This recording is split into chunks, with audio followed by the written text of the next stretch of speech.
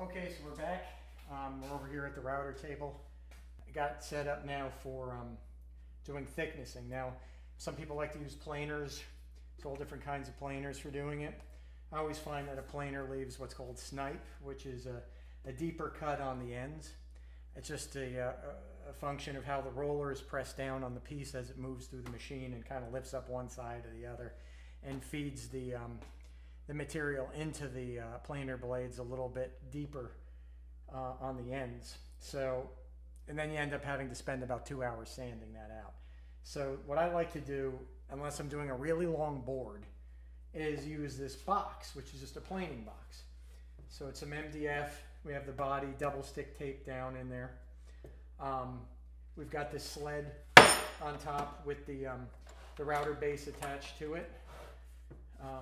So secured with the screws into the plate, and the router goes in there, and then you just kind of surface it. Right now, the bit I like to use is this guy right here. It's kind of it's made for this sort of a thing, for surfacing. It's like a fly cutter, something like that, like in milling. And I think this one's made by I don't know, Whiteside or somebody. I don't know, CRL. I don't know. Any case, it goes in the old Milwaukee here, and then we can just go ahead and plane. So I'm going to go and chuck up our bit, and as always, use safety. I mean, the temptation is to get as much bit sticking out as possible, but you want to have, I like to have a ½ inch in the chuck. If you don't got ½ inch in the chuck, you better be wearing body armor. All right, so I'll chuck this up, and then we'll start planing. Okay, so we're back. We got the bit chucked in. I zeroed it in on the body itself, and from prior measurements with our ruler, we determined that we needed to move 1/16 of material to bring it down to our final dimension of 1.75, 1 3/4. So we used our little plunge gauge here to dial in a 1/16. Everything's very secure. We got our router plugged in. I guess the next thing is, you know, which way are you going to route? The blade turns obviously in one direction. The bit turns in one direction. I prefer to, on smoother cuts like this, it's not so, you know, when you're taking off a 1/16 or something like that, it doesn't really matter too much whether you're doing what's called climb milling or not. But climb milling is basically when you're going in the same direction that the blade wants to go in, so it kind of powers it along. Has a tendency to get away from you in certain situations if you climb mill. Let's say when you're trying to route out this entire body thickness at once, you're going to be in for trouble. It's going to grab, it's going to throw, it's going to want to pull it away from you, and it can be really dangerous. But in a situation like this, I'm just basically going to go back and forth, and we won't have any problems. And being that it's such a light cut, I don't anticipate any tear out or any issues like that. All right, so we're going to just cue up the router. Got our earring protection in. We got our mask on and our safety glasses on. And we're just going to go ahead and start chewing away at this thing.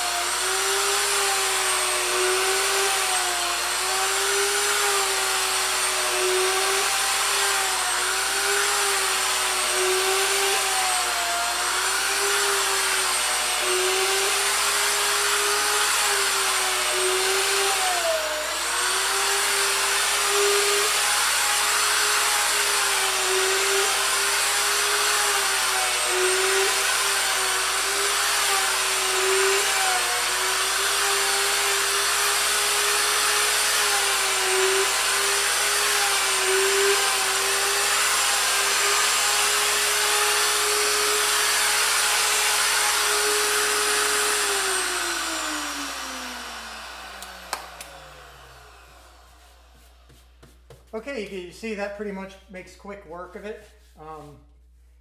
We can see that we're basically down to where we want to be. Let's take out our ruler, double check that we are where we want to be at, and we're right there. Okay, so We're going to remove this from the carriage.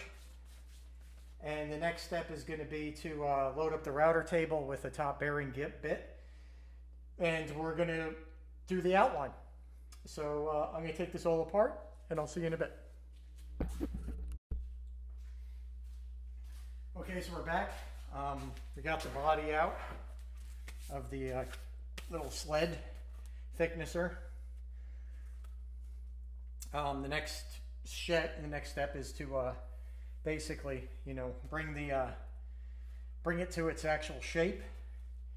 We're going to use a router bit for that, and this is the bit we're using. It's actually a spiral cut with the top bearing. It's a down cut, so it tends to bring all the material through the router table and makes it for a little less mess. If you had an upcut, I guess it might start blowing all the wood chips in your face. That may not be fun. But anyway, it's a long piece, so it really allows you to get in there. So the bearing's going to follow the plexi, and as you can see, we've got plenty of blade to go ahead and cut. And that's what I was talking about before, is this climb milling thing. You don't want to climb mill in these cases. You don't want the bit spinning this way, right? While you're feeding it this way. It will just zip and it'll take off. And if you catch it, it might dig in and then blow a big chunk out of your piece. Also, when you're routing, you'll notice, well, spiral cuts, they have less tendency to have major blowouts, because if you look at any given point, they're really only cutting a small section. So it's like shaving at an angle. So if it was a straight cut, a straight bit where there's just one blade and another blade that's, basically straight up and down, that's removing material in the exact same place, has a tendency to want to blow out big chunks, especially when what you're doing was when you're going into the grain. So you see, like in areas like here, if you're going to route here, the blade is trying to cut into where the grain is, and it can catch and blow a big chunk out, and then, there goes your wood. You're going to spend a lot of time trying to match the piece again, cutting a piece off, gluing another piece on, rerouting, doing the whole 9 yards again. So it's a giant pain in the butt. So what I recommend you do is use a spiral cut, and then a little strategy when you're deciding how to cut. For instance, in an area like this, I might cut like this. Go, in a sense, cut here, then go here, and then here. So I'm removing material that could possibly be used as leverage to break out a bigger piece. Same thing with here. You have a huge chance of blowing something out right there. That's where, if you're going to blow something out, usually that's where you do it. So what I like to do is come here and just start, not climb milling, going into the blade's work pattern or its spin, and gradually take a little more and more and more off, moving backwards. And that will allow for a very, reliable cut there without blowing anything up. On inside turns, you never really have to worry about much other than burn. So that's really all there is to it. So I'm going to go ahead and we're using the same router that we used before, just a Milwaukee. I like it. It's a cool deal. All right, so I'm going to load all this up, and then we're going to go ahead and route this. Okay, so we're back. Got the bit chucked in there. Got it set to the right height. I've got the speed set on 4, so it's a little slower than its maximum. I think it goes up to 6. I can't remember. But it's a couple of steps down off of maximum speed. That helps with basically chatter and burn. So a rule of milling that I learned doing like metal work is that, if you experience chatter, which is the bit kind of knocking and vibrating up against the piece, the method is to decrease speed or increase feed. So either slow down the spin rate of the cutter, or you increase the feed of it. In terms of pressure and all this other kind of stuff. I don't like doing that. So I just would rather decrease speed, get everything where it runs kind of good. And I found that 4 on this seems to work good with all different kinds of wood, so I've got it on a 4. So I'm going to go ahead and turn it on and start cutting. And maybe you'll be able to see something. I might be in the way, but I'm not going to kind of lean around to get a good shot because this is, you know, it's dangerous working with these tools. So safety first. Again, I got my hearing in, my plugs in, glasses on, and some breathing protection here, a little mask. All right, so here we go.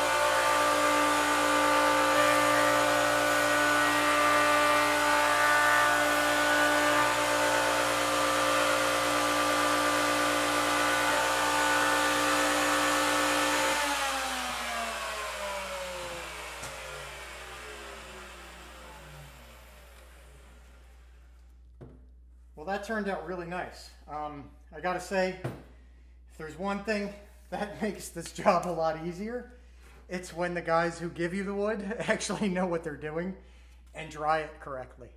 So I gotta say, those guys at Quality Woods on eBay, this machine's like cheese, as one of my friends would like to say. It just machined beautifully. The chips, you can see, very uniform. There was no chatter. It just peeled off. We have basically no burnout anywhere. No burn. No tear out. A lot of that also has to do with that bit. I mean, that's a great bit, the spiral cut. But we have no tear out, no chatter. Just great. Couldn't have turned out better. All right, so the next step after this is going to be, I got this little goofy pin router that's really just, you know, a hobby thing. A lot of the tools I've got are, you know, they're pretty industrial, but a pin router, maybe one day. I'd rather have a Bridgeport mill first. So I'm going to put the pin router up here, and then we're going to do this cavity and this cavity. And we'll see you in a couple.